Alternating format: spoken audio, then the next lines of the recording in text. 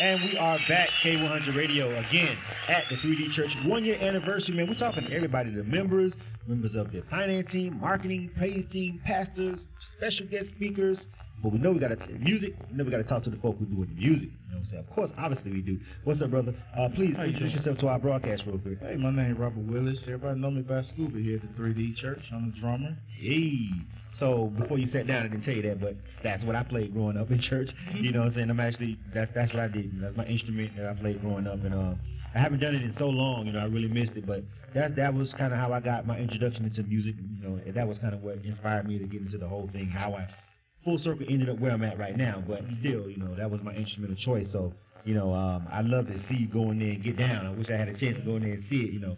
The drummer, when I go to churches, any churches, I'm always just slick eyeballing the drummer. You know what I'm saying? It's like seeing what he's doing. So how's everything? Tell us about the 3D Church, your experience. How'd you meet the pastors and everybody, and how'd you become a part of the congregation? Well, I started with me and Pastor John. Okay. We played a lot in church and music and different things. Mm-hmm.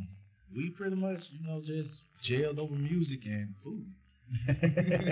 Music and food. Yeah, and family. You Right. know, we played for the same churches, some of the same people, and you know, it's always been a lifelong friendship. Well, that's great, man. You feel me? So, how did that transform? How did it transfer? You know, from the music, you know, and coming into actually just were you there when he was conceiving the idea of actually starting a church? He had told me actually 3 months before. Okay.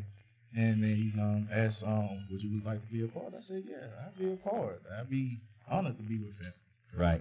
But it looks like it's definitely, you know, working out, man. You know, and have you?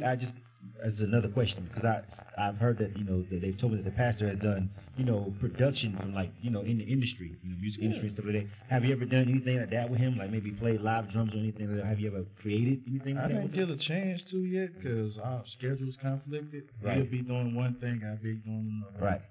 And, you know, we pretty much, you know, always found that center point, Yeah.